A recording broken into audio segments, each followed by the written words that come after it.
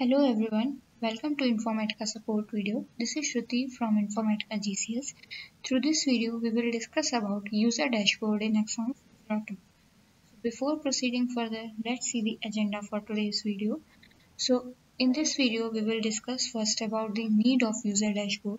Then we will see how to enable user dashboard in Axon. Further, we will see what all information we can get through the user dashboard. So let's start with our first topic, that is the need of user dashboard. So in Axon, we have several user specific information. Prior to 6.0, if user want to see all this information, he has to navigate from one tab to another in Axon UI to get all the information which is specific to him only, like what all workflow actions are pending on him, what is the score of DQ rules that has been created by him, or to access his saved search, etc. Now, through dashboard, these all information has been collected and organized at the same place.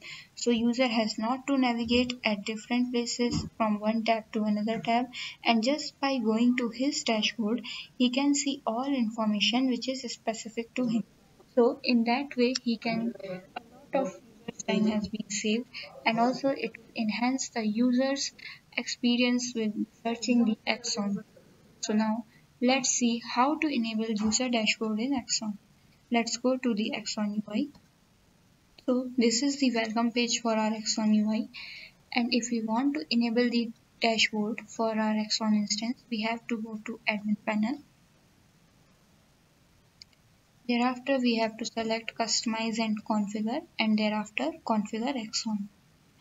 And then from the drop down we have to select this option dashboard. Now navigate to the edit mode. We just have to check this option enable my dashboard and then save it. Thereafter we need to clear the cache from the Axon server side and then to restart HTTPD and memcached servers. So starting from Axon 6.0, we have a script file doing all these operations for us. So let's move to the Axon server. So this is our Axon server, and currently I am under the location Axon home Axon app.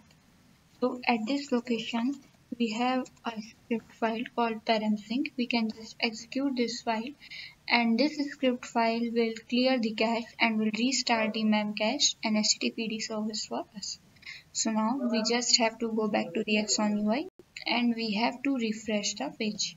Thereafter, if we will go back again to the UI and we'll log in here,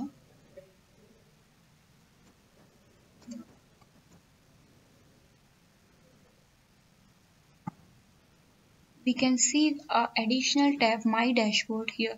So before enabling the dashboard, we can only see this particular welcome home page, but after enabling the dashboard we can see a new tab my dashboard. So if we will just click on here under the my dashboard, we can see that there are several tabs showing us different information which is specific to this particular user John admin. So let's select all the information tabs.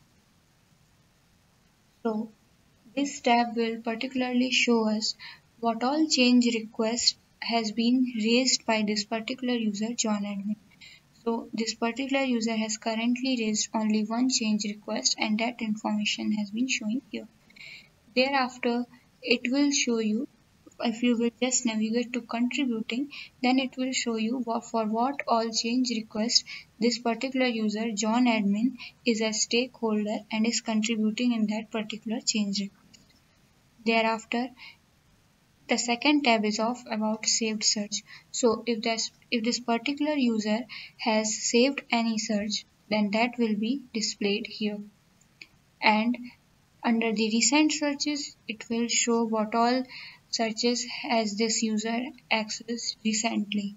And the most viewed, it will just show among all the saved searches what all are those saved searches that has been viewed mostly.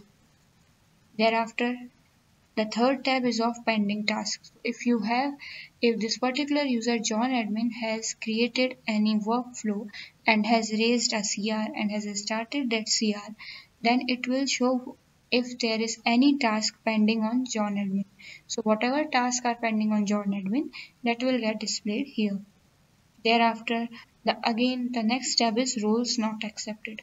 So whatever roles has been assigned to this particular user John admin, you can just see all those roles here, and what all roles are accepted and what are not accepted, that all are being displayed here. If you will just click on here glossary system or any of the facet roles, then it will redirect you to the John admin's account, and it will show you what all responsibilities that particular user has. Thereafter, the data quality. If you have created a DQ rule for any such object in which John admin is being defined as a stakeholder, then you can see that particular DQ rules scorecard or that particular DQ rules report here. Thereafter, it will show in how many objects you are the or this particular user John admin is the stakeholder. So if he is a stakeholder, then it will be represented as this blue bar, and if he is the owner of that object too, then it will be represented as a yellow bar. Thereafter, from here we can see the team structure for this particular user John admin, and then the last tab is regarding objects. So whatever recent activities this particular user has done, all these we can track it from here, and this is the object. If this particular user is following any object, then that all information being displayed here. So currently in this instance, we don't have any information regarding the saved searches or pending tasks. So no any task is pending on John admin. That's why it is not showing any information here. Similarly, no any search has been saved by John admin. So that's why it has not been displayed here. But whatever information is present there already regarding this user, that has been displayed here. And most of the options that are being displayed here are clickable. That is, if you will just click on it, it will redirect you to the actual facet from where this all information has been captured. And even if I will just click on data quality tab, then it will redirect us to the Unison search page, and from there we can see what all search filter has been applied for this particular information to fetch. As you can see, it has applied a filter including John admin as a user and all in data quality with measured equal to yes. Means all those rules where John admin is a stakeholder and that has a report. Going back to our user dashboard.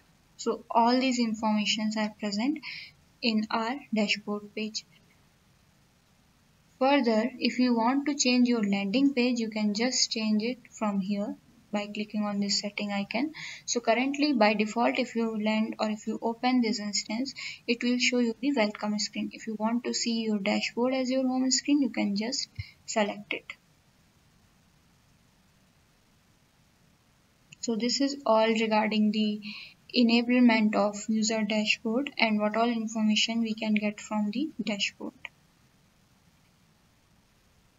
So if you have any queries regarding this issue, or if you have any suggestions or feedback for this video, please contact us using these links. Thank you for watching the video.